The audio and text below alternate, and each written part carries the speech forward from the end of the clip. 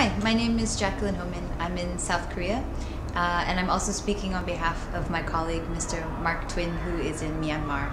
And we're part of the first Myanmar Korea group, which thanks to the grant funding from ISIF.Asia, will be translating the third edition of wireless networking in the developing world into Myanmar language.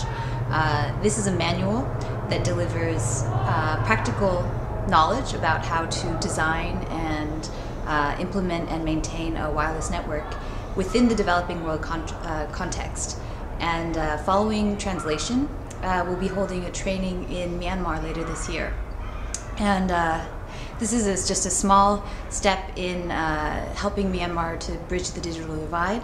And we hope that ultimately this resource and the training will serve as a foundation for community-based projects to help improve connectivity within the country. Thank you.